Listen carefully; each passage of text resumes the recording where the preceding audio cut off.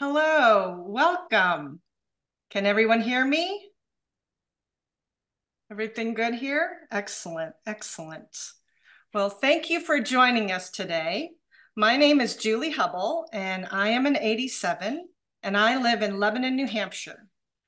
And today is primary day in New Hampshire, and I have my I voted sticker on as it's fitting because representation is the topic that we're actually going to be talking about today.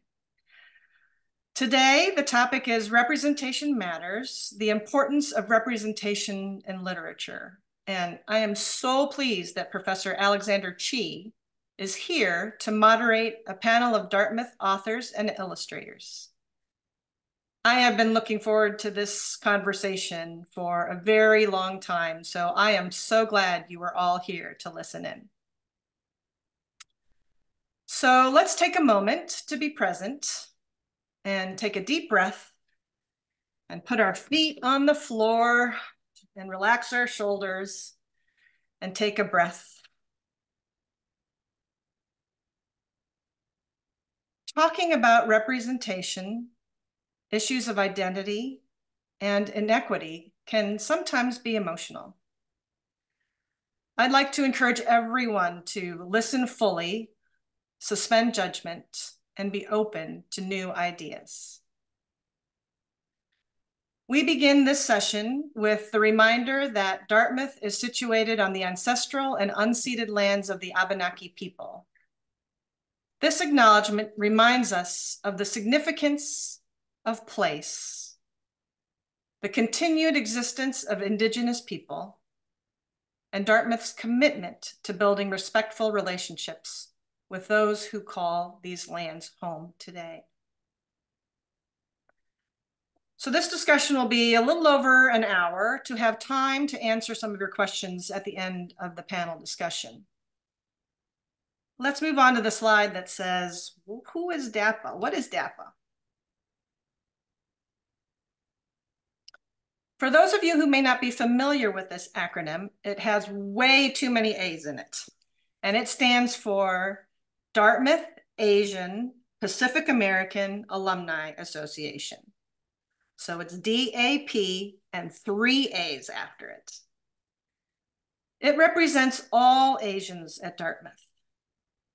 And Asians have been the largest racial student affinity group at Dartmouth for the last 20 years. And we routinely represent 15% of the student body. DAPAAA has over 8,500 members. And the class of 2023 added 200 more alums to our rolls. DAPAAA is the host of this event tonight, and there are a number of people behind the scenes, and I want to thank all of them for their work in bringing this conversation to you. Okay, the next slide is a quick commercial. This coming May, we will be celebrating our 25th anniversary. Today's event is part of a series of virtual events leading to our in-person celebration in Hanover on May 3 through 5, 2024. With special guests George Takei and Helen Zia, we are hoping many of you return to celebrate with us.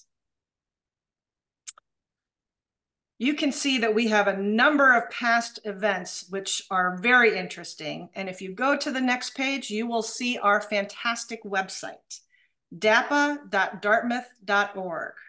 You can see the amazing programming we have created for that reunion weekend, along with links to all the virtual events that have been recorded. This event will be posted there later this week for you to share with others. DAPAAA.dartmouth.org.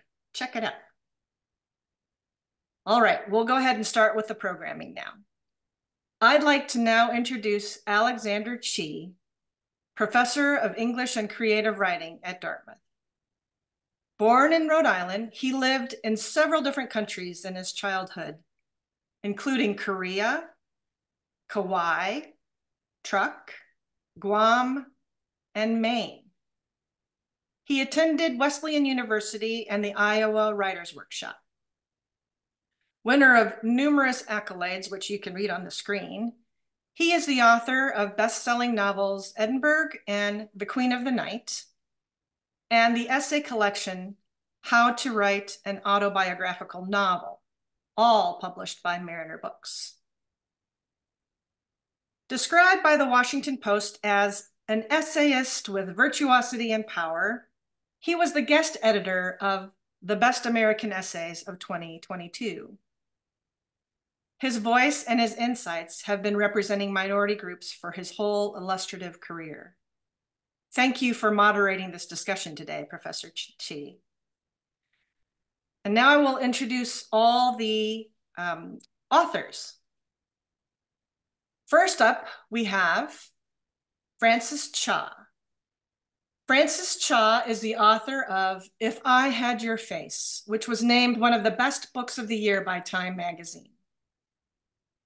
In addition, NPR, BBC, and Esquire magazines also had it as a must-read, and it has been translated into 11 languages. Next up is Megan Kakimoto. Megan is of Japanese and Kanaka Maoli, Hawaiian descent, and the author of the story collection, Every Drop is a Man's Nightmare. It is a USA Today national bestseller. We're so delighted she's here. Next is author Linda Sue Park. And I will confess that Linda is my sister, and I had to twist her arm to be here. Linda is the author of many books for young children, including the 2002 Newbery Medal winner, A Single Shard, and the New York Times bestseller, A Long Walk to Water. She is also the founder and curator of Alida Books, an imprint of HarperCollins. And lastly, we have Min Lei. Min is the award-winning author of picture books, including Drawn Together and The Blur and the Eisner-nominated Lift. He also has illustrated graphic novels such as Green Lantern Legacy and Enlighten Me. So thank you all for being here today, and I will hand the conversation over to Professor Chee.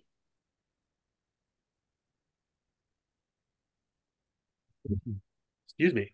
Hello, everyone, and thank you for taking some time with us this evening to think through some of these issues and these stories together. It's my pleasure to be the moderator for this panel and to also just think about the power of this group and the power of this alumni panel simultaneously. It's a terrific example to the students who are at Dartmouth now. So thank you to our panelists for doing that. I thought I would start off tonight with a question to the group, which has to do with uh,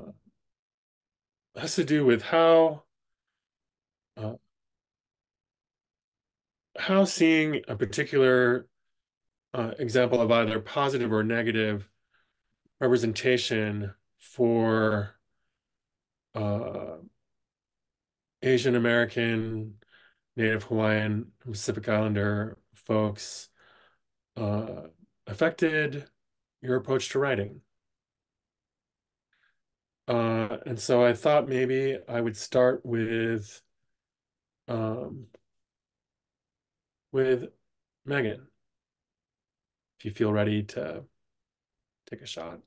Yeah, thank you for the question, and thank you all for being here with us. I think thinking about this question, the very first thing that comes to mind is a positive representation of sort of my own sort of Native Hawaiian upbringing, and that was in Christiana Kahakoila's collection, This is Paradise. And that's just a book that has meant so much to me for the last like 9+ years, in terms of the way that her stories captured life in Hawaii that didn't feel to me like it was pandering toward any particular audience other than the people in our communities. And I felt like the honesty of Christiana's representation of a lot of the issues that we still kind of face today in terms of land displacement and, water relocation and people just not being able to afford to live on their homeland, felt as relevant 10 years ago as it does today. And I think that's just a book that has really meant a lot in terms of my own trajectory as a writer and as a reader as well. Thanks. It's a beautiful example, actually. Excuse me. Linda Sue. I'm trying to train myself not to think in the binary so much. This is so hard. It's so hard. I mean, that's how we're all raised, right? So when I saw, Alex very kindly, oh, should I call you Professor Chee? Is that what I should say? You can call me Alex. We go way back to way. Rochester in 2005, which there is no time to explain that. But anyway. Yeah, but I am the oldest panelist by a good piece here. And when I saw Alex's question, he said positive or negative, impact on your own writing. And I thought about a third option, which actually is negative, but I didn't think of it that way at the time. And that's sort of a null, if you will. There may have been some representation of Asian Americans in children's books when I was growing up, but they did not reach my library, my Midwestern suburban library or classroom. Any books that there were written by dominant culture, usually white people. And you actually end up internalizing that in this way. I never expected to find any books on the library shelves, with Asians in them. It wasn't that I thought, it wasn't like an angry thing. Oh, I wish there was some. I didn't even know that much. That's how much that the dominant culture had just, inculcated me that, why would there be books about Asians? And if you think about that, it's a terrible thing to do to a kid, right? The subliminal message is, you and your people and people that look like you are not worthy of literature, right? But once again, I didn't perceive it as a negative at the time. It's just the way it was. And it took me a really long time to get angry about it. I am very glad I did, right? And of course, I have seen a lot of changes over the years. We still have a really long way to go. And right now, my impatience is with a lot of the back patting going on in publishing. Oh, yes, now we're diverse. Well, actually, no, you're not. But certainly progress has been made. And my books, Francis's books, Min's books, and as they grow older, Alex and Megan's books and Francis's adult novel, they are there, not just for the kids that look like we do, but for everyone, to say to everyone, well, yeah, everybody's story is worthy of attention, and so, and if anything, I sometimes think that it's a more important message for the dominant culture to receive than it is for marginalized people, because we know that already, so. Yeah, you're making me remember, actually, when you say that I think maybe the first images I saw were like in Tintin comics. Yeah. Like, it was really in the 1970s.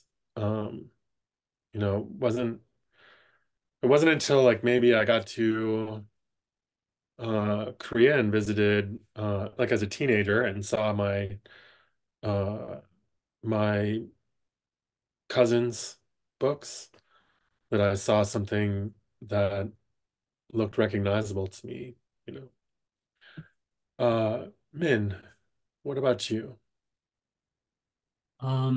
Yeah, no, a lot like Linda Sue, it's one of those things where like you don't know what you're missing until you find it, right? But for me, the book that kind of I always point to was one of the few picture books, and this is a negative purpose, this is a negative example, is the Five Chinese Brothers. Because that was like one of the few instances of any Asian representation in books when I was growing up, and it was one that was used all the time. And for me, it was really powerful because I did kind of absorb some of the imagery and some of the messaging from that because I grew up in suburban Connecticut. I actually grew up in Middletown, where Wesleyan is. Um, and in my class, there was me and my friend who was Cambodian. And we were the only Asian kids in the class, and we would get confused all the time, right? So the message in Five Chinese Brothers of these five brothers who were virtually identical and like no one could tell them apart was something that like that message of we do look practically the same was just kind of something that I internalized growing up in school in so many different ways.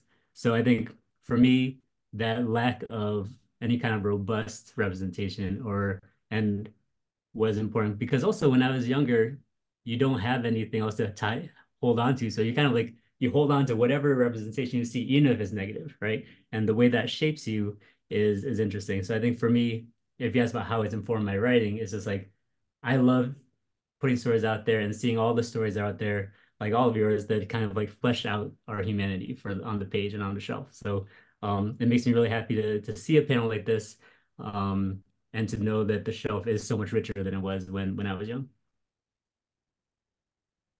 Your work in comics, I think, is also got to be interesting. I mean, first of all, uh, writing the Green Lantern is something that I didn't even know I could dream about doing when I was a kid. So, like, I don't know if you have anything to reflect on there in particular about. Yeah, no, thanks. That was like a dream come true. And DC Comics invited me to pitch a story when they were starting a new imprint for young readers. And Green Lantern was a character I was familiar with, but not one that like was like my character, right? But when I was reading it this time, I'm thinking about like a character to write. There's something about the character that kind of like hit different because it's about someone with a really strong willpower and a green ring. And it made me think about my grandmother, who is one of the strongest people I know and always wore a jade ring. So I wrote this story about kind of like in tribute to her and kind of Mm. recasting the immigrant refugee story as one of a heroic story, right? So it meant a lot to me to be able to step into that world and to do so in a way that was honoring stories that I think were often told, like Linda Sue was saying, from the downer perspective and in a light that I don't think is reflective of the true heroism and humanity that exists in that type of journey. So yeah, it was really fun to write too. So thanks. Francis, hello. Hello. Oh my gosh. I mean, I remember emailing you, Alex, and saying how my life would have been so different if you had been a professor when I was taking creative writing. I'm sure we all think that way. I was a creative writing major and an Asian studies double major. And mm, I would say I never, of course, never saw any Asian representation in the books that I read for English. But on the Asian studies side, I remember reading a book that really caused a huge paradigm shift in my brain, which was Diary of a Madman by Lu Xun, and we read it in Chinese. It was in our Chinese language class, and it's a historical text uh, featuring a very unhinged narrator in China. And I found that so delightful, the fact that we could have such a complicated, complex character. I remember when I was reading for pleasure at Dartmouth, And I would read in Sanborn. Of course, there's no, Asian representation in Sanborn, but the books that I would read. Oh, I remember taking crime fiction for a little bit, and there was Agatha Christie. There are a lot of references to Chinamen as a passing reference. They're always very silent and mysterious, and of course, second tier, and hardly a rounded character, let alone an unhinged one. And I often find that I feel the most inspired when I find these unhinged characters in fiction that are Asian, because I feel this freedom. Because I do think, I'm sure we all feel this as Asian creatives in as a kind of a minority, but I, for one, feel so much pressure of representation.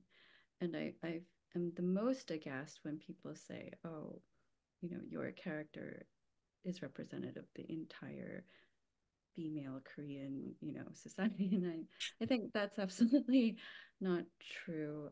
It's a character, it's an extreme character. Of course, we carry universal truths in our fiction, but, having that burden of representation is makes it kind of very stifling in a way.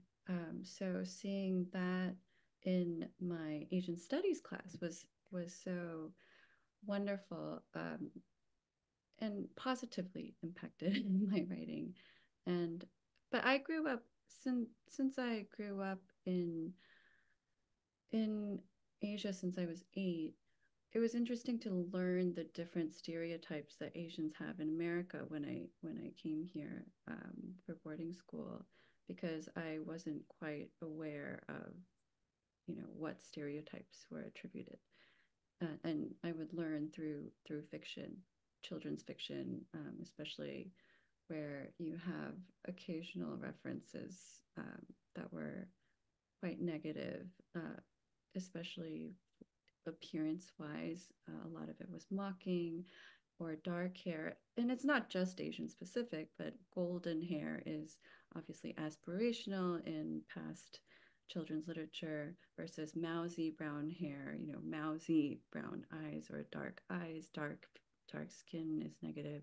So having that, when I reread to my children books that I enjoyed as a child, I find myself very horrified of all the internalizing that I must have done, and kind of rapidly curate my shelf.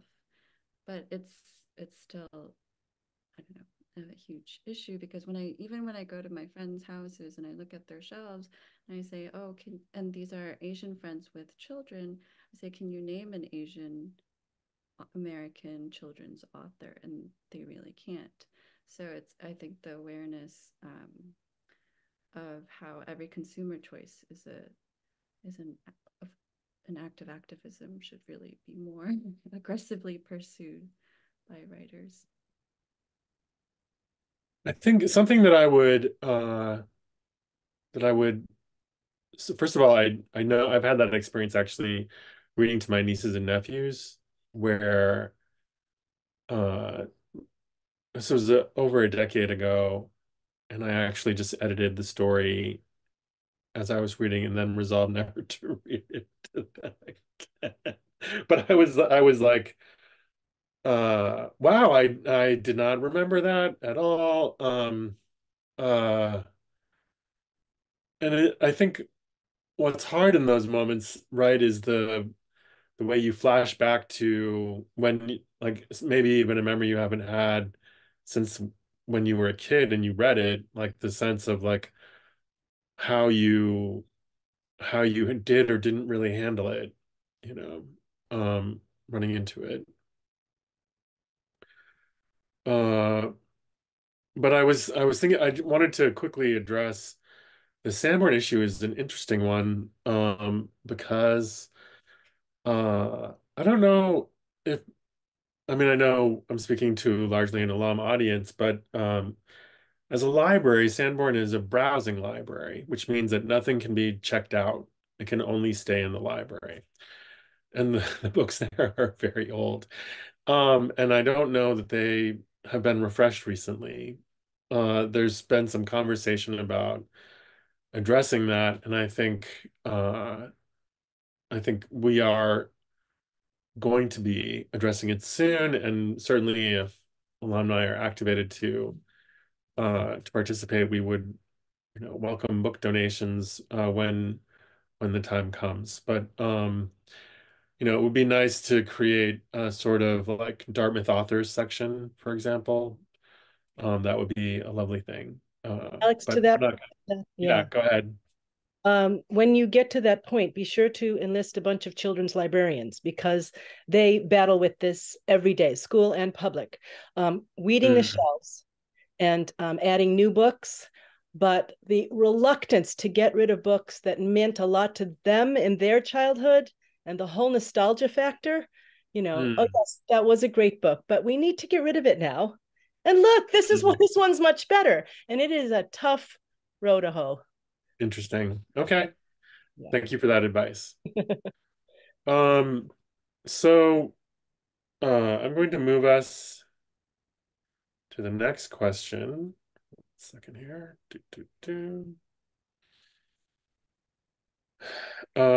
Book bans are a response to the increase that there has been in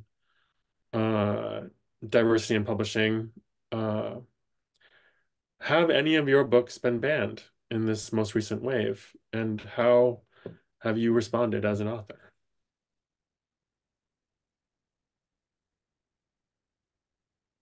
Linda Sue. Yeah, I've had books banned because there are, librarians love lists. So there are librarians, prominent ones, or committees and organizations who make lists of quote unquote diverse books that they recommend for purchase by libraries and schools. For the librarians who simply don't have time to read everything and just want to know what the approved or the better stuff is. So because my books are on those lists, what happens in places like, as you know, certain counties in Florida or Texas, the whole list just gets banned. Nobody looks at the individual books. They're just like, oh, if they're on this list, they must be something that we won't like, right? And so they just ban the list wholesale. So again, because my books, and Min's probably too, right, are on those lists, they get banned. So I've done the things that you do, which is to join whatever efforts PEN America is doing, and then I actually went down to address a school board in Florida, and wow, what an experience that was. I said, most of you will not know me, but I have won a prize called the Newbery, which some of you will know, and you have easily in this list. It was a list of 170 books that had been bought. The entire collection had been purchased and then stored once the school board members decided that, oh, we can't have these diverse books on our shelves. So I said, you have Newbery winners, you have Caldecott winners, you have people who have won many, many awards on this list. And of course, the whole school board was shocked because they had never read or looked at them. So one of the things I find frustrating is there is no, it's like with other population segments, especially politically, is reason has no place in the argument. There's no saying, oh, please read this book. I am very tired of people saying, oh, but they haven't even read it. That is part of the point. They will never read it. Stop saying they have to read the books because they don't. They don't care. They don't care about reading them. It's just the principle that if this book is, ethnically diverse or especially in Florida, the LGBTQ books they were especially vociferous about those. So I hope, I mean, there's days when I feel so tired and so discouraged, and it's just like, oh God, you younger people, you do this, please. I'm just too tired. And yet there's no option, right? You just have to keep doing whatever it is you can do and hope that this is a wave of madness that is currently gripping the country. I like to think of it as the flailing of a dying beast. I hope that's what it is. There's just, I just have to keep visiting the schools who will invite me, which are fewer and fewer these days, and changing. From my friend, what my friend Jackie Woodson says is changing hearts and minds one reader at a time. It just seems like it's never enough. But what's the option? To quit? We don't have that option. So. Yeah, no, I'm kind of in the same boat as Linda Sue in that my books, when they're banned, it's because they're just being swept up in part of like a list that's being sent to the side. And there's a certain kind of privilege with that because we have so many friends who are like being specifically targeted for their books and receiving death threats, being called groomers, being like living through this nightmare, right? So having a book banned but not targeted, I think makes you want to be in a position to push back because we have a little bit more bandwidth than someone who's just fending off threats every day, right? So Linda Sue and I are both involved in an organization called We Need Diverse Books, which is part of the movement to have diversified the shelf. And I think you're seeing a lot of the bans being a pushback against the progress that has been made. And part of what we're trying to do now is not just continue to expand the selection of books that are out there, but also kind of protect the progress that's been made because it's being threatened every day, right? So whether that's providing support for marginalized authors, trying to give resources and support to teachers and librarians who are at the kind of bearing the brunt of this wave right now. I think for all of us who kind of like live in this literary ecosystem, it's important for all of us to play whatever part we can to push back because there's some of us who are just like really struggling right now and like doing their best, but it's hard out there right now. What are just first of all, before we get to Francis and Megan, I wanted to quickly just say thank you for doing that work, but also like if people wanted to get involved, how would they get involved? What are some ways that you might tell them to help out?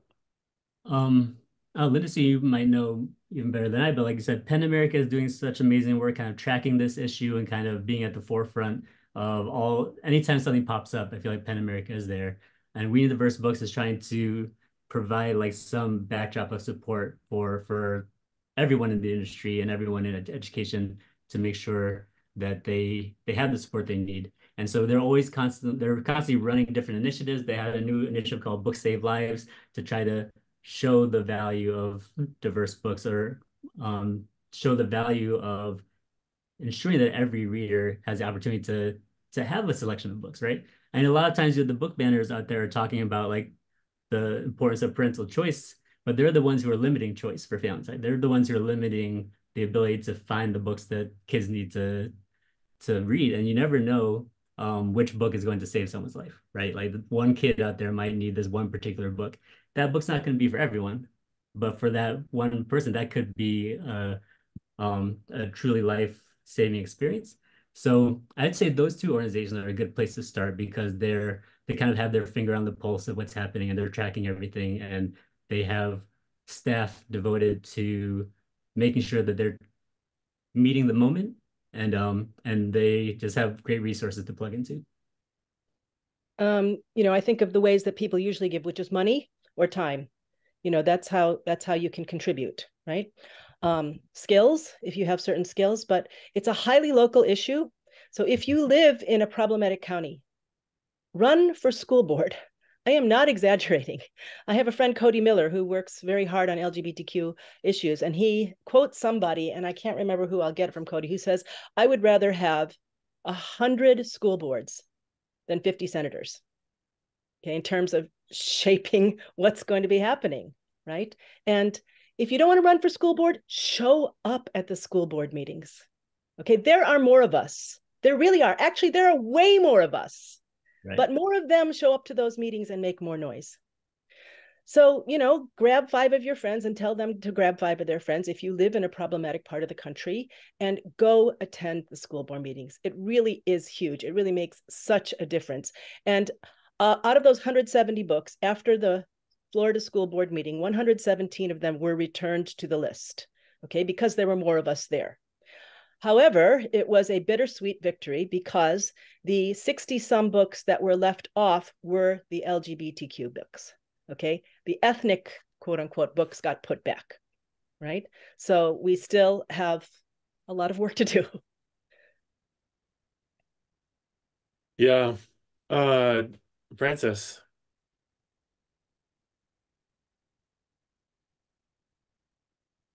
Oh, I think you're muted. Can you hear me? Yeah. Yes. Okay, sorry.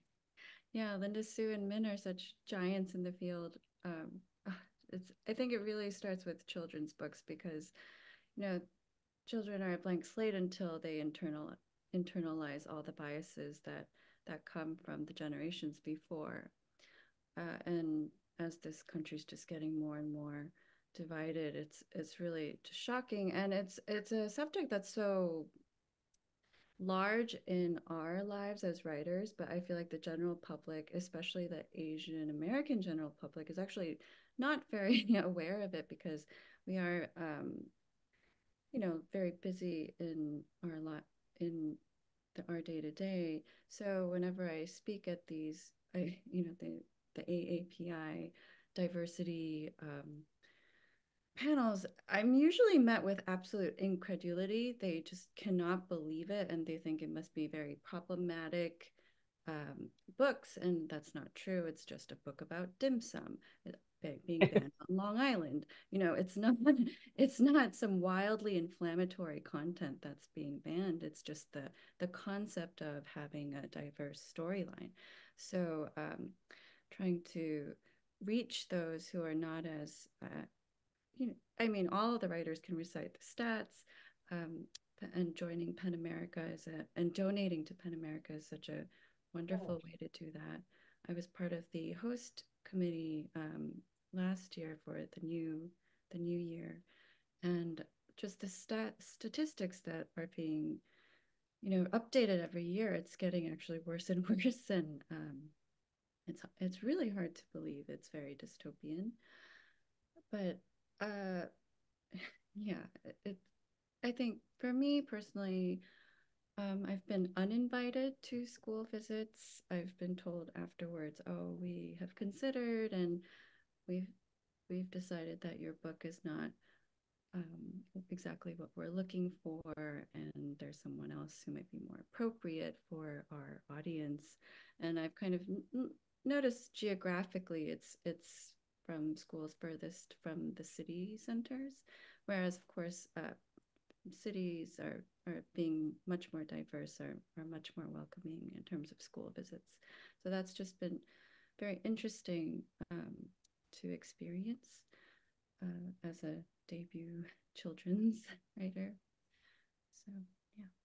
And Francis brings up a really important point about school visits because what's happening is that the ripple effect of these bans is that it's creating this environment of fear for educators, right? And they're worried about if I invite the wrong person, all of a sudden I'm going to have this avalanche of kind of like hate thrown at the school and like bureaucracy and just like, and so when you have the kind of like silent banning of just like books not being purchased, authors not being invited, you're making it so much harder for authors of all backgrounds to have a career, to like even make a living. Because so many, especially children's authors, supplement the often meager royalty statements with like school visits. And if you can't do that, then if you take out that revenue stream, then you're going to struggle to pay the bills. You're going to like, there's so many kind of cascading implications of this current moment. And so yeah, that's a really good point that you brought up.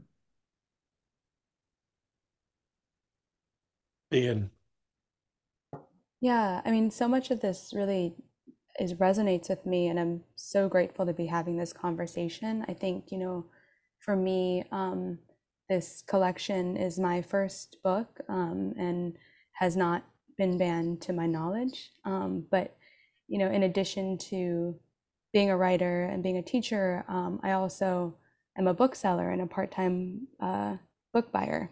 And I've been really, proud of the ways that sort of both myself and my fellow book buyers here at our very humble shop in Honolulu have been actively stalking titles by Asian Pacific American writers that have been banned or challenged. And these are by far our most popular titles, which is both exciting and, we'll have community members come up to us and thank us for stalking the books because they haven't been able to access them elsewhere. And that's, exciting, but also kind of painful to sit with sometimes. And I think that, if anything, I think this collective dedication in my kind of small community here to championing banned and challenged books in this way has always been really heartening to me, because it feels, at least it can feel for me like a very small effort, a small thing. But I think that's something, Linda Sue, what you were saying about, one reader at a time, that really kind of hits home for me in my day-to-days at the bookstore.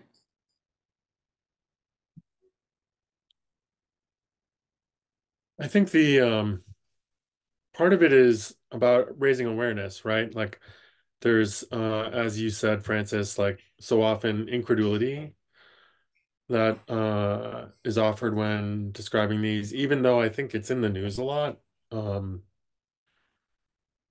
It's always a good idea to find out like what's going on in your town, who like to talk to your community. What are the forums where people meet about these things? I was really proud of the state of Vermont recently when in the school board elections the book banners were defeated in the election. Like that was a pleasing thing.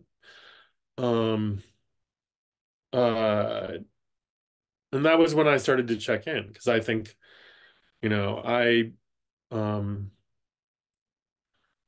there's a reason I live in a town of 700 people in the woods of Vermont, like um, uh, I I like a certain kind of distance from the world at times. But but we all live in a community, whether we know it or not, and whether we participate or not. And it's always worth figuring out like, what can I do? How could I go talk to a librarian and find out what they need? How could I maybe run for something? There's even an organization called Run for Something, where if you decide, say you want to run for some kind of local office, they will help you with that. And I think it's also good for all of us to like take a look at our bookshelves and just ask ourselves, like, that's a very easy thing you can all do tonight after this panel is over, is ask yourself, like, who's on my shelf?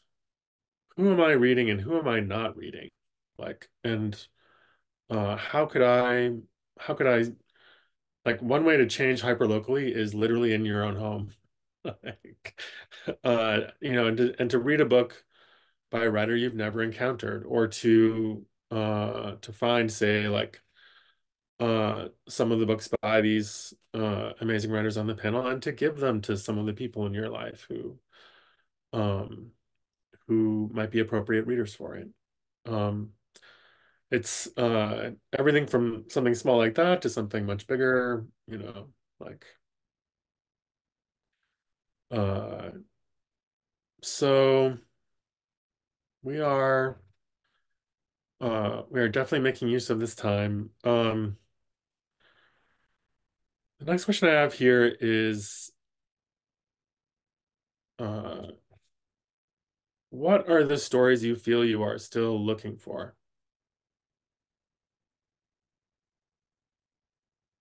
Wondered if you have a sense of that. Like, I think I have, just as an example, this has been an incredible year for Korean American writers and readers, and anyone who loves those books. 36 titles have come out in 2023 from Korean American writers.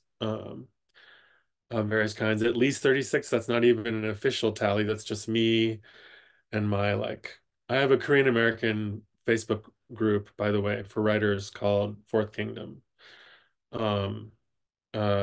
And anyone who is in the audience who's Korean or Korean American is definitely like welcome to join us. But yeah, it's not even an official. I'm not a scholar of this particular category. I am a scholar, just none of this. Anyway, so I'm still taking in, I guess, what we have, what's been arriving. But I wondered if any of you have like a sense of that. And I'll chime in. Okay, go ahead. What were you gonna say? No, please start. I'll get the ball rolling in that.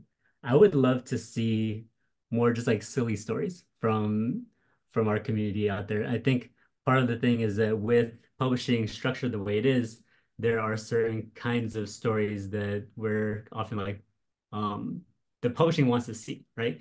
And having just spent time in the comics world, the way I describe it to people is like I feel like our community in a lot of ways is like has been in the stage of writing our own origin story on the shelf and like making sure that we have a place on the shelf, right? And what I'd love to see now is kind of like now that we've established that, like just like have writers that spread their wings and write whatever they want, like silly stories, like sad stories, like just kind of like take the reins off and kind of see where you could take it without having the pressure of being like the book to represent like you're so saying like Francis was saying, like the pressure of like having to like be the book to represent your community, right? It's like now that that pressure is hopefully kind of dissipated, what can you just play around with, and what stories, what genres do you want to experiment with? And I think having new imprints like Linda Sue's are going to play a big role in that because now like we have people within the community in positions of power and influence that can kind of like push back against kind of like the old school publishing tropes of like, oh, we want this story from this community, this story from that community, and just give writers a little bit more space to be creative and silly. Well, thank you for that segue, Min. Yes, I have a publishing imprint, a teeny tiny one at HarperCollins called Alida. Alida is a Korean word that I like to say the equivalent of the French voila. It means, announcing or here we are. I am supposed to curate a list of 4 titles a year. It is not an exclusively Asian imprint. That was a tough decision to make, but we finally, our mission statement is to amplify marginalized voices, whatever community they come from. And it's exactly what Min said. I want to push away the walls of what kind of story is acceptable. For all of us, ethnicity is part of identity, but not the entirety. So it's that, those are the kinds of stories that I want. And I want stories that are more granular, that, if you think about the stories about the white experience, there is absolutely everything, and there is overlapping everything, right? And that's what I want from people from marginalized communities, is not only their passions, their silliness, whatever it is they want to write, but just to give you one example, I have a book coming out that was inspired by the wonderful books that have been published over the last 5 or 10 years about Black hair, right? That Black hair was such a negative, and that nappy was almost like a curse word, nappy hair. And yet there have been a whole bunch of books come out celebrating Black hair, right? So I'm like, okay, I'm going to do one about Asian eyes, right? And Joanna Ho has some wonderful books. They're for older readers. I have written a book called Smiling Eyes, which is for very little babies, little children. I have another book for that age group called Bibimbap. And so I was writing this book about smiling eyes, called Smiling Eyes, for the very youngest readers. And we were looking for an illustrator, and we wanted an Asian illustrator. But I said, it can't be an Asian illustrator from Asia, because they will not have the experience of being mercilessly teased about their eyes. I need an Asian who grew up here in the United States and has that experience, so that they know, what I'm trying to do here with this story, right? So it's just a very simple example of how we all know that not all Asians are alike. in, you know, and just to get to that kind of to get down to that kind of granularity with the different stories, right? So to remove those expectations of what, you know, I remember with my very first book, and this was published in 1999, so it was a very long time ago. And the editor, who was doing her best at the time, said, "Can you put something about Asian New Year in there?" You know, I mean, that was what was, you know, except let's do the holidays. That's what's acceptable. That's what a dominant culture audience is comfortable reading, right? So I'd love to publish books that that the dominant culture will not be so comfortable reading, but may eventually enjoy and certainly learn something from.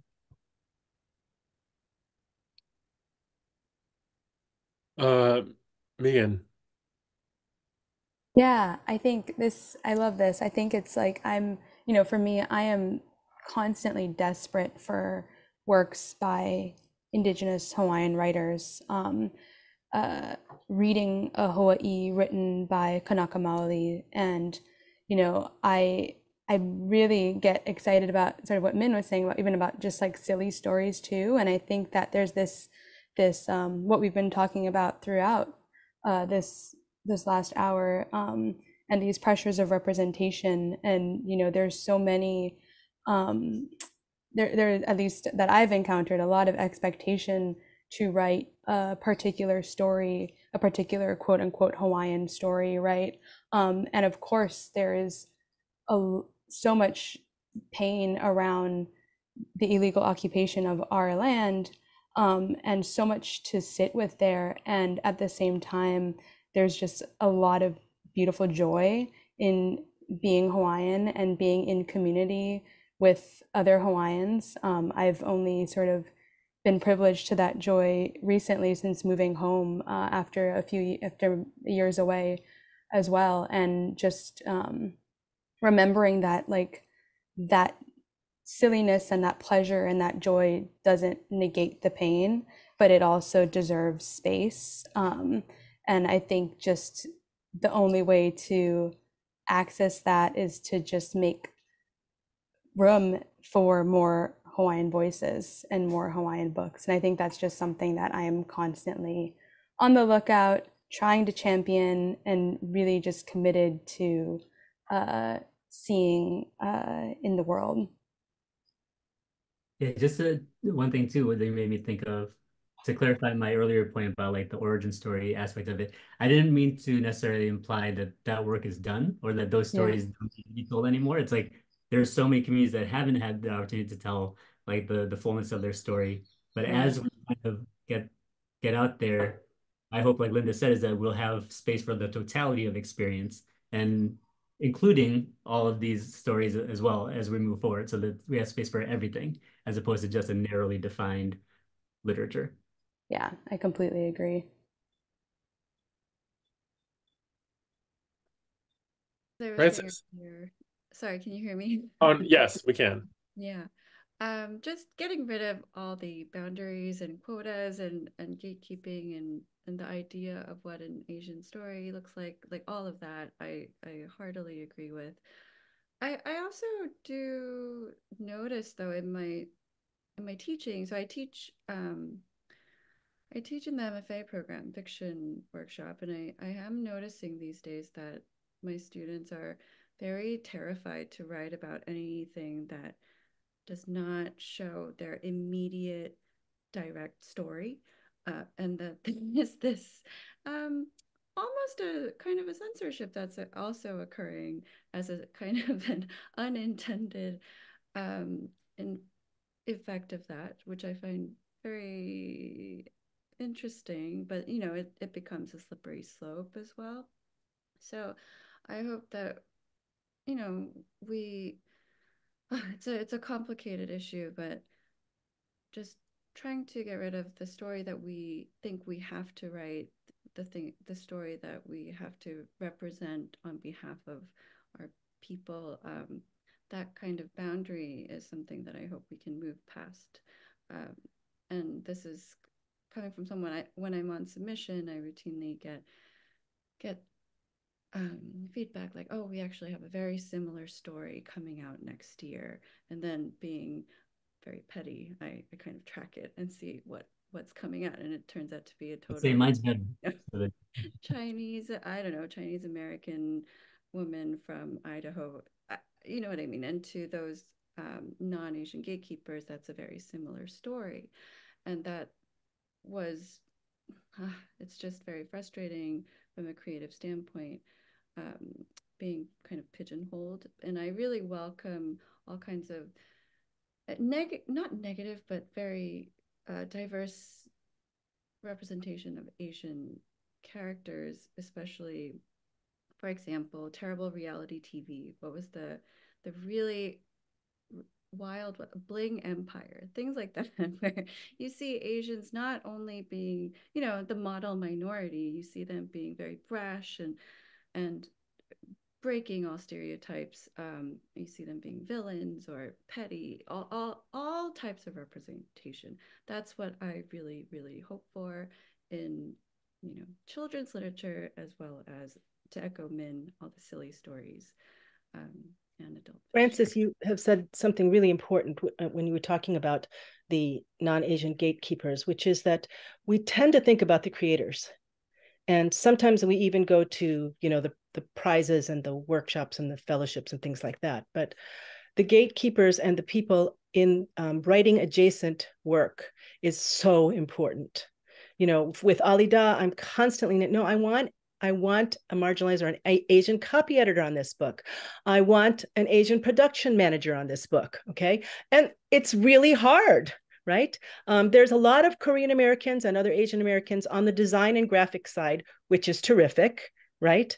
But in sales and marketing, in publicity, in the higher ups of, you know, so it's so important that we work on that in bookselling, in teaching, in reviewing, all of these positions. It's a whole infrastructure. It's not just, hey, isn't it great that in 2021 a Korean American won the Newbery Medal? You know, it's not that's the, you know, let's pat ourselves on the back and publishing and let's look for the next one. No, there's so many structural changes that have to take place. We Need Diverse Books has an internship program, which is really important to me, where we fund internships. Well, the internship has to be paid by a publishing company, but we provide a supplemental grant so that non-traditional applicants can live in New York City, right? It has traditionally been a very white middle class cohort that has gone into internships, because you have to have family help if you're going to live in New York City, you know, on whatever minimum wage, right? So our grant means that some people who might not be able to take the job can now take it if they share a house with 11 other people in Red Hook, you know, that kind of thing. But yeah, so it's like we're not just trying to change children's books or literature in general. You know, we're actually trying to change the world, and this is really, really hard work.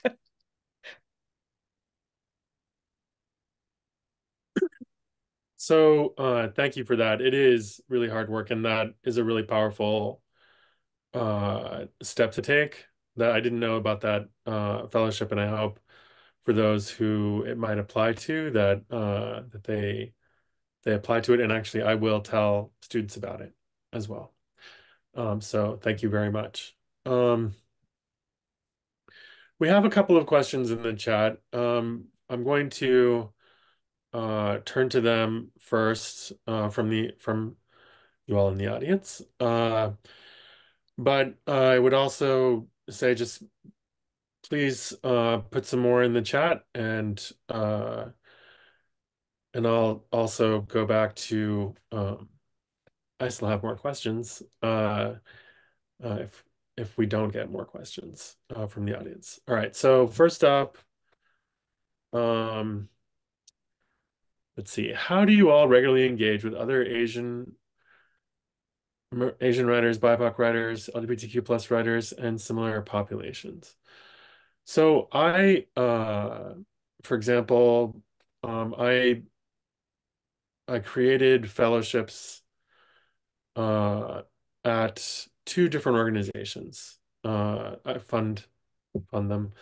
One is for Asian American, Native Hawaiian, and Pacific Islander writers, queer writers in particular, at the Lambda Literary Foundation. And it is named for Justin Chin, who is a queer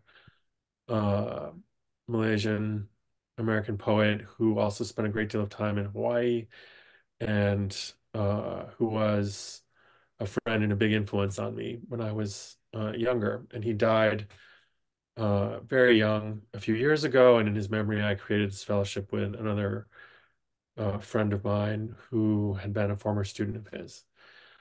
And this is the kind of thing that I always thought that I would have to be very rich to do, like at least a millionaire to do something like this. And actually, I'm still not a millionaire.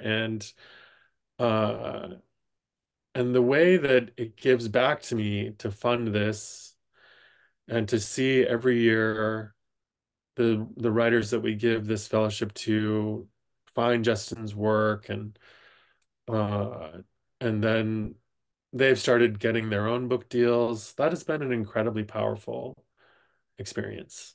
Another organization I work with is Kundiman. I donate to their programs as well. They're a wonderful national Asian American and Asian writers organization. And also the Asian American Writers Workshop, which is a very older and established organization. I donate and participate in their programming also, and I've been a member for a very long time. So those are three groups off the top of my head: Lambda, Kundiman, and the Asian American Writers Workshop. I also donate to Kabe Kanam, which is a Black poetry collective. That's been a fantastic way to give back. Many of my friends are poets who came through their programs, and so it was a no-brainer to donate money to them. And they are they're just a really exciting group to be connected to. So those are some ways. I mean, I think, other ways are like I just have a lot of friends, and I and I see them, which is part of why I hide in the woods for part of the year. Uh, but that's part of it. Inviting them to campus also, having them as guests here or as part of other programming that I do in other ways. Those are some ways that I do it. I And just want to jump in to say yes, jump in.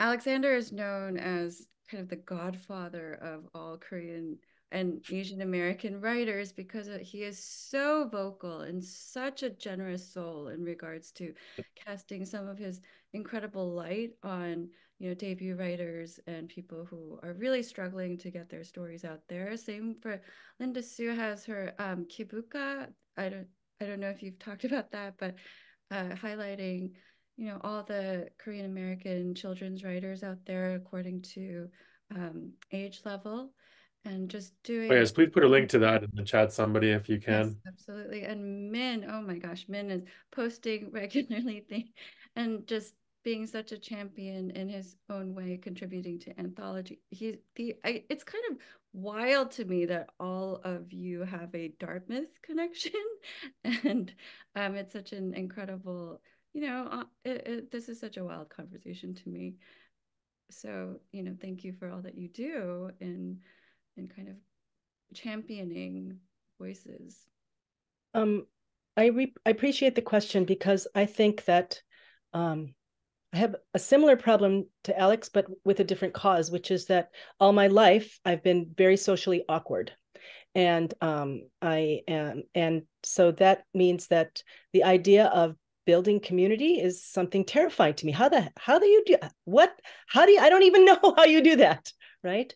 But I would say that there are organizations that are a great help. For me, initially, it was SCBWI, the Society of Children's Books, Writers, and Illustrators. I'm no longer involved with them, but I was for quite a while. And then We Need Diverse Books came along.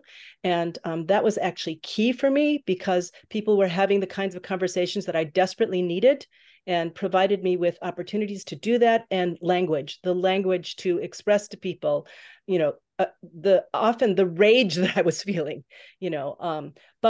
so I would say you're here tonight. You're here at this DAPAAA thing. And that's a place to start. Get involved here, come to the events, ask if you can help. And that can be a way that you meet a few people here, there. Online has been a boon for people like me, and who can do things like either text or email or whatever, and try to get rid of the awkward stuff before I actually post.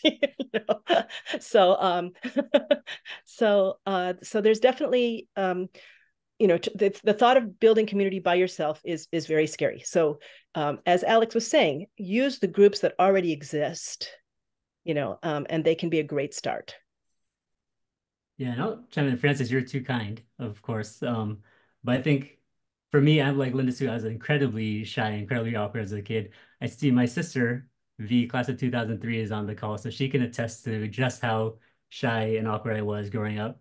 But what I tell kids a lot of times about being in this community is that for me as a kid, books were my escape from the world, right? I didn't want to talk to them. I was like nervous, didn't want to talk to grown-ups, didn't want to talk to other kids, but I could always escape within the pages of a book, right?